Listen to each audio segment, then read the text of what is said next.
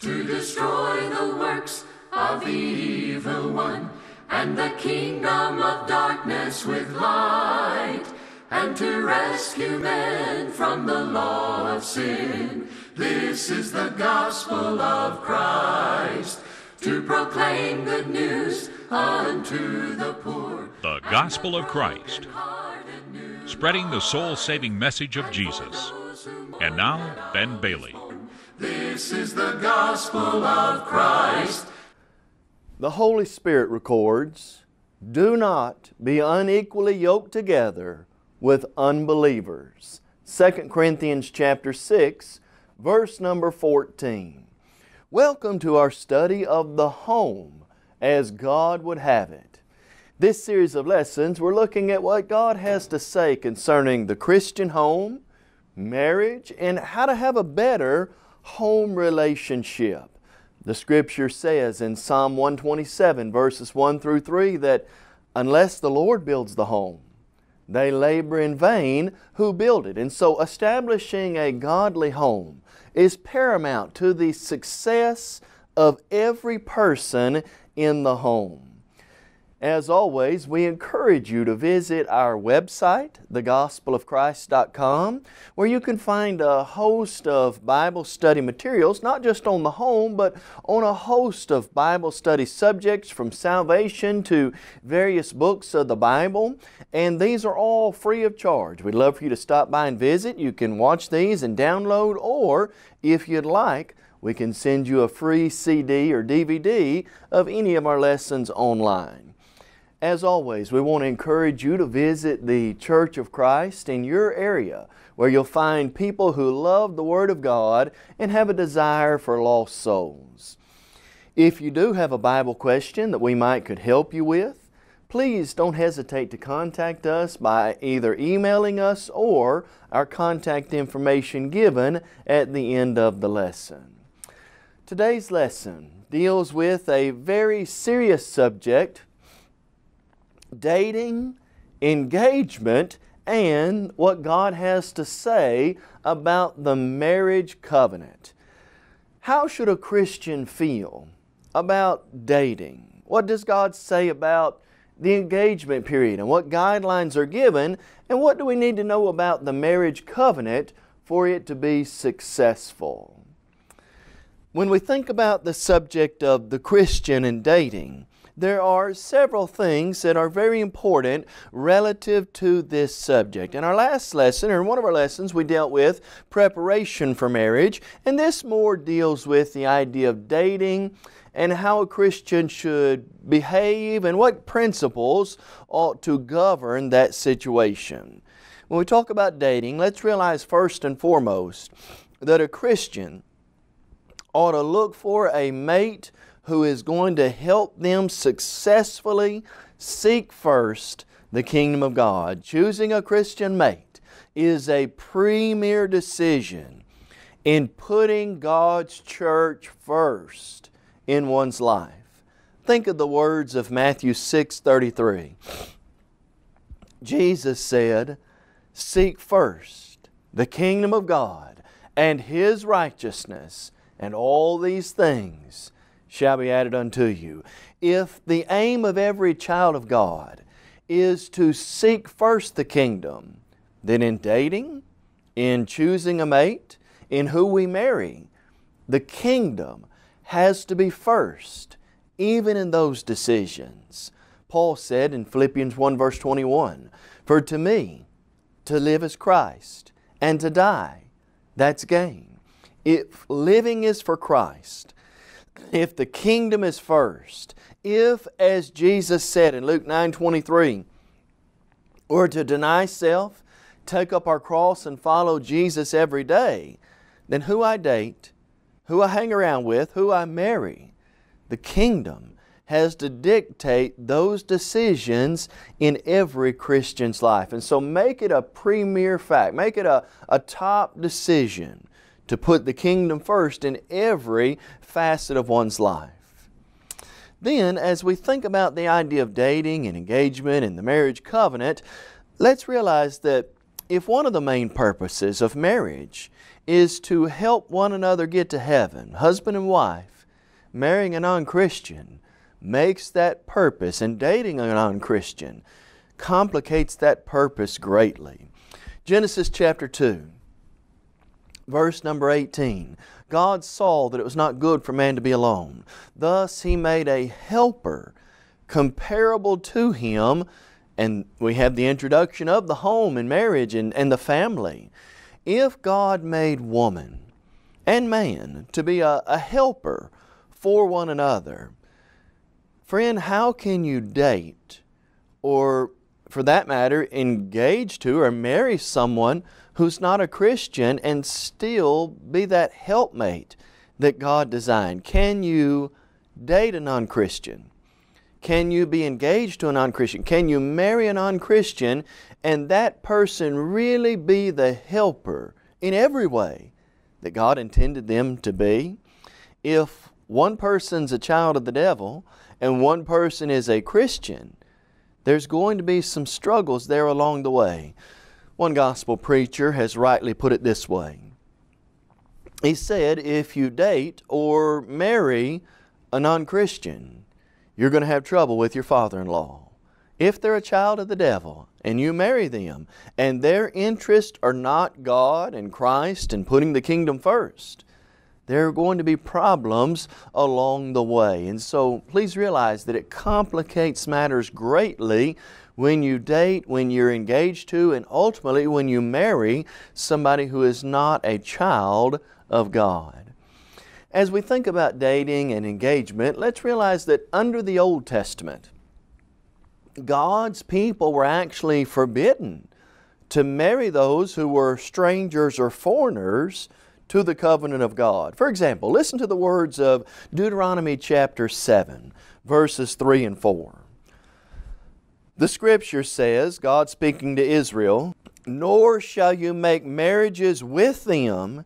You shall not give your daughter to their son, nor take their daughter for your son, for they will turn your sons away from following me to serve other gods, for the anger of the Lord will be aroused against you and destroy you suddenly."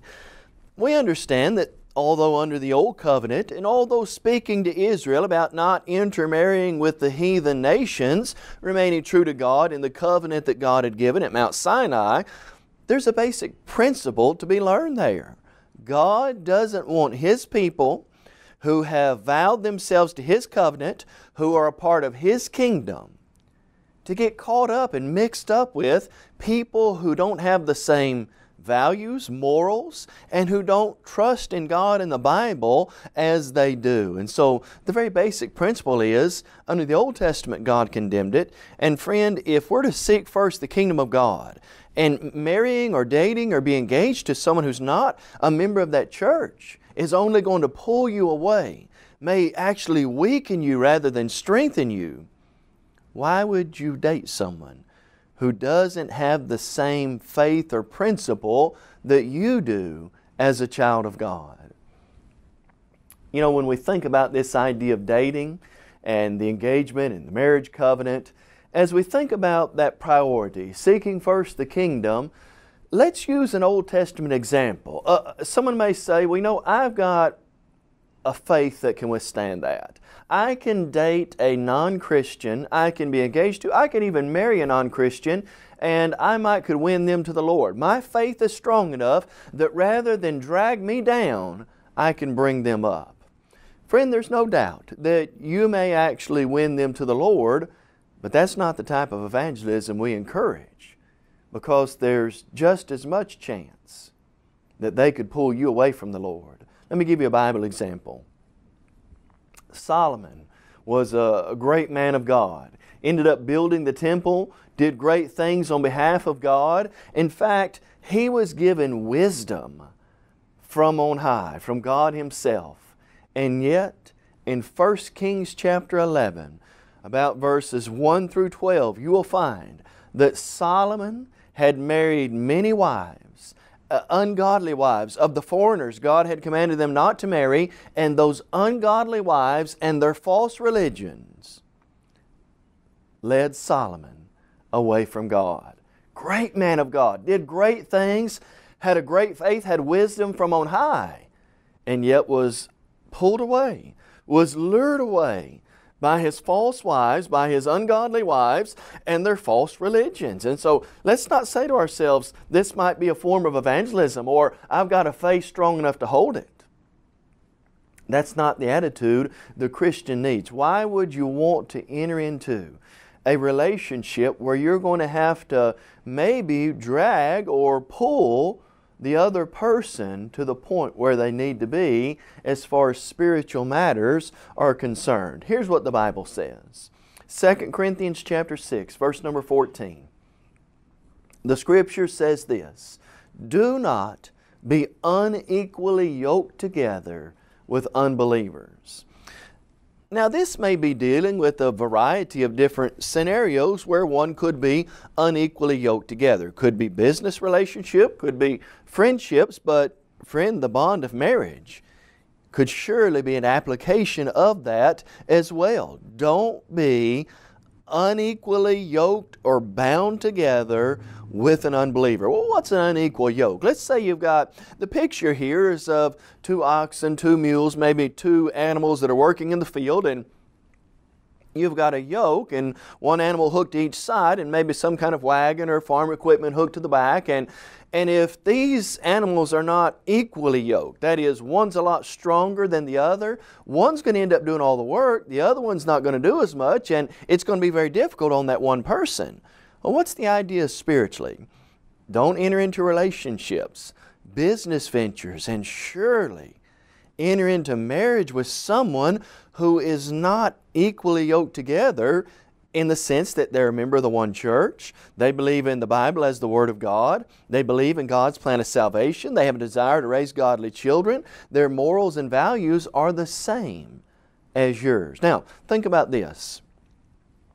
Although the Apostle Paul mentions as a right, himself having the privilege and the power to marry a believing wife, he mentions though that wife is to be a believing wife. And so Paul mentions he had that right. 1 Corinthians chapter 7, the widow is to only remarry in the Lord, Christian, someone who is a candidate to remarry or to marry. And so from the language you see in the Bible, one thing is for sure, you ought to marry a Christian, not just a Christian, but a faithful Christian who will help you.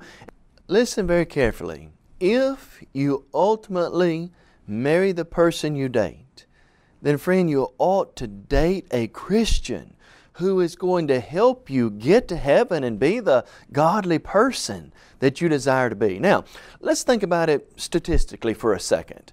A study has been done of young people who enter into marriage. Some were Christian, non-Christian marriages, and some were both Christians. And I want you to listen to the statistics that occur in each of these scenarios. Of 79 people, 79 couples who were in a mixed marriage between a Christian and a non-Christian, here's what happens statistically. Of those 79, 57 left the Lord's church. 22 remain faithful Christians. 14, only 14 converted their mate, and of those 79, 25 ended up getting divorced.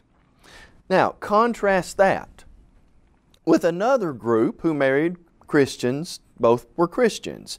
Of 64 total, who both Christians married faithful Christians, only 5 left the church. 59 remained faithful Christians, and only 2 were divorced. Do you see how much greater one's chances are if both spouses believe they ought to be seeking first the kingdom, not being self-serving, but serving the other person and trying to glorify and help one another get to heaven in every way? You know, as we think about the idea of dating especially, what exactly is dating? Well, dating is a sense of getting to know a person, may consist of social activities done by two people with the aim, and it does have an aim, with the aim of looking at the other person's suitability as a mate in a relationship for a husband and wife. And so when we talk about dating, it isn't just all fun and games. There is the sense of the social activity, but I need to be thinking about, is this person someone who will help me get to heaven? Are they a suitable mate that I can help in life and that will help me? And when we bring children into the relationship, will they indeed help our children? You know, some basic guidelines that revolve around dating. And parents, I hope you'll listen real carefully. As it relates to dating, parents, you are in charge of dating. They are in your house. They are still a minor. You are still their parent. Ephesians 6 verses 1 through 4, the Bible says children are to obey their parents in the Lord. Just because a boy or a girl may have some attraction to an individual and wants to date them does not mean that is a given. Parents, you're in charge of who they date. At this point, you have the say-so in who they date. You can say no, you're not allowed to date that person for these reasons. You're allowed to make decisions on when they date. I believe too many times young people start dating way too early, way before they're ready to begin thinking about that seriously. And parents, you're in charge of the curfews and the boundaries that relate to dating. When will you be back? When will you leave? Who will take you? What will you do? Those are all questions that you absolutely have the right to ask. You are not violating anybody's privacy. You are not overstepping a boundary. You are not taking away anybody's individuality. If you set guidelines, if you stick to those guidelines, and if you determine the who and the when and the how of dating for your children. Parents, as it relates to us being in charge, you need to explain the purpose of dating to your child. Dating is not just so you can go out and have fun, and there's more to it than just that. Children need to be taught that in dating someone of the opposite sex, you're beginning to think about, do I want to spend my life with this person? Genesis 2:18. Will this person be a good helpmate for me in life? You need to do your research. How does this person act? Are they responsible? How do they dress? What type of people are they associating with? 1 Corinthians 15 verse 33 says, evil companions corrupt good morals. Is this person respectful to you as a parent? Do they respect your son or daughter? Are they responsible enough that you're going to send one of your most valuable possessions, your children, out with them? Do they dress modestly? Do they have good Christian values? Are they hanging around with type of friends that you would want your child hanging around with? You definitely need to sit down and get to know the person before you just send your child out with them. There may be things that you're not aware of until you do get to know them, either good or bad things there. And then we want to mention some rules for young people as it relates to the actual dating process. First, as a young person who's dating, we encourage you, as Solomon, the writer of Ecclesiastes, said, remember your Creator in the days of your youth. Ecclesiastes chapter 11, verses 9 and 10, and Ecclesiastes chapter 12, verse number 1. One day you will have to answer for your conduct. You need to realize that when you're dating, God is indeed watching at all times. God knows and sees all, whether it's at the movies, whether it's at the table when you're eating out, whether it's in the car when there's no one there but you and the other person.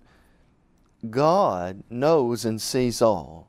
And you need to be encouraged to, even during this time, when there may be emotions that run high, when there may be attractions, Don't forget your Creator. In the days of your youth, remember Him and always strive to do those things which will please Him. And then we encourage this. As a rule for dating, don't use the same standard that the world does in dating. 1 John 2, verses 15 through 17, the Bible says, "Do not love the world or the things that are in the world. For all that is in the world, lust of the flesh, lust of the eyes, and the pride of life, it's not of the Father, it's of the evil one. And the world and all that is in it is passing away. But he who does the will of God, the Father, shall endure." Christians need to know that there is a difference between inner beauty and outer beauty. Do you remember Proverbs 31 verse 10? The Scripture says, "Charm is deceitful, and beauty is passing, but a woman who fears the Lord, she shall be praised." Only, listen carefully, don't date somebody who you wouldn't seriously consider as a spouse, or that you're not even thinking about as a spouse. Don't let the world's standards be your standard for what you do during the dating process, the way you dress, the way you act, the way you talk. The world is in opposition to the principles of God. Let God's standards be the rules that govern you. Another rule for dating: if parents are in charge, young people, you must realize your parents are indeed in charge. Even if you're a young adult, they're still your parent, and you should respect them. Children are to obey their parents in the Lord. If you're under their roof, whatever rules they set are it. They get to put the rules in place. Your responsibility is to follow those rules and to abide by them. You may say, "Well, that's not what I think's fair." In all honesty, they're your parent. You're in their home. You don't get to set the rules. Your parents do. They get to decide the who of whom you date. They get to decide when you date. They get to decide where you go and what time you've got to come home. Your responsibility as a young person is to respect and obey your parents and to recognize the wisdom they've got in setting these rules. Then, as a young person who would be dating, Paul's encouragement and Peter's encouragement, flee fornication, is such an important rule for dating. 1 Timothy chapter 6 and 1 Peter 2 verse 21, the Scripture says, "Flee fornication and abstain from fleshly lust, which wars against the soul." As a young person, there are indeed emotions, there are feelings, there are attractions, there are desires. There's no doubt about that. But where is the proper place for that? Marriage is honorable. The bed, undefiled. Whoremongers and adulterers, God will judge. Hebrews 13, verse number 4. And so, what kind of advice can we give based on that? Don't put yourself in a compromising situation. There's no need for a child of God, for a Christian who's trying to put the kingdom first, to be in a situation alone where something could happen, where things could get elevated, where emotions could run wild. And because of that, you make decisions that weren't based off of fact or truth or God's Word, but rather off of emotion. And so don't put yourself in a compromising situation. Don't let the lust of the flesh be what guides you in these situations.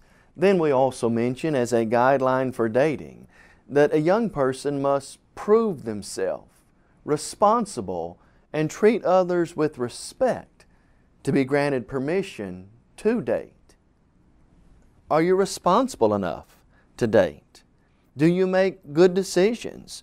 Are you able to be given the keys to the car and expected to come back realizing that you're responsible enough to do that? Would someone's father or mother want to send their child out with you knowing that they'll be safe, that things will be handled rightly, that you'll treat them with respect, that you will act and talk in such a way that will show your respect for that person?